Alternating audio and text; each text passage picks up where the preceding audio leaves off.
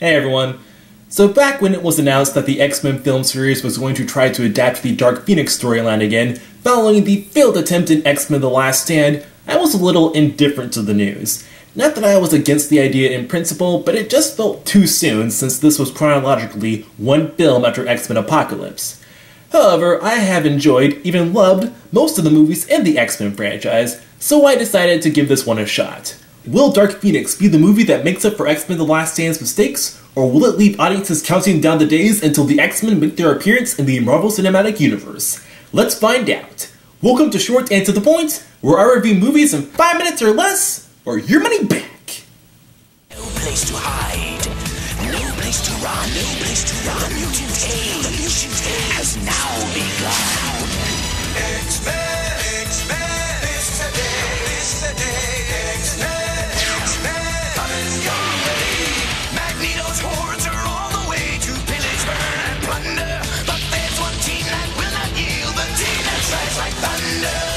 X-Men, it's the day, X-Men, coming your way.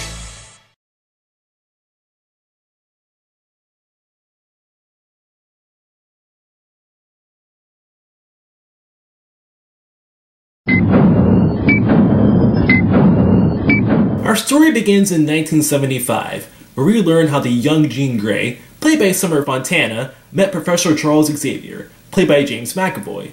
Of course, it's nothing like how it was depicted in X-Men The Last Stand, but it was a decent scene in its own right, as the two characters discuss the nature of mutant powers and how one uses them.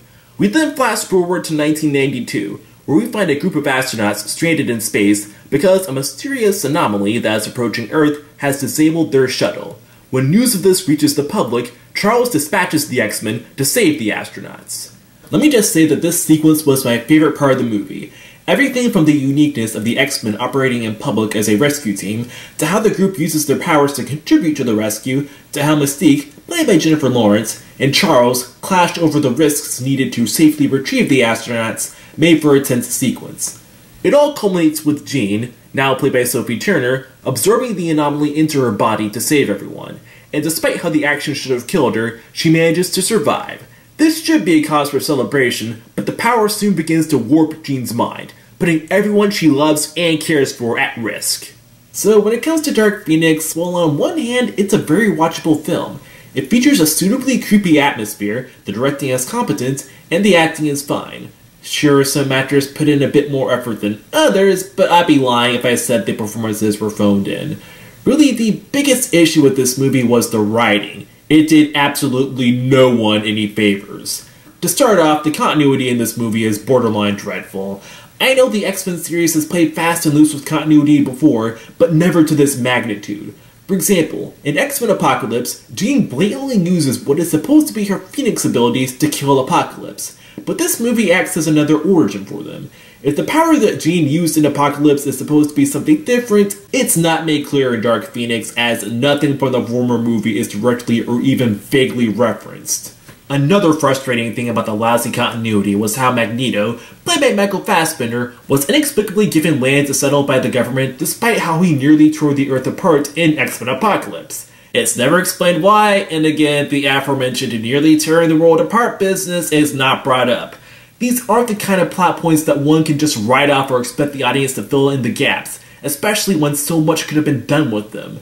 And even if you did disregard the continuity issues, Dark Phoenix does not work on its own either. The best way to sum it up is a bunch of good ideas that never made it past the outlining stages. What's worse is that, like X-Men The Last Stand, there are too many of these ideas crammed into the film, which not only takes time away from the titular Dark Phoenix story, but it also makes the other characters come across as morons, because none of the decisions they make have time to be properly developed and feel like they are happening just for the sake of drama.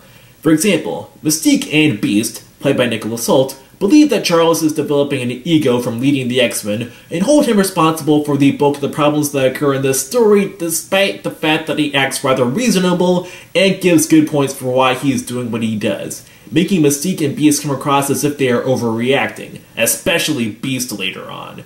Furthermore, after a certain tragedy befalls the X-Men because of what Jean did, some characters think that she should be killed like Magneto, while others want to help her, such as Cyclops, played by Ty Sheridan. This should be a recipe for a tense story, but it's resolved almost as quickly as it's brought up, with none of the possible consequences that could result from the characters clashing coming to pass. Speaking of quick resolutions, the Dark Phoenix material is ridiculously short, amounting to a few scenes of Jean causing trouble and struggling to keep control that seem to be building up to something, but it cops out before the climax takes place.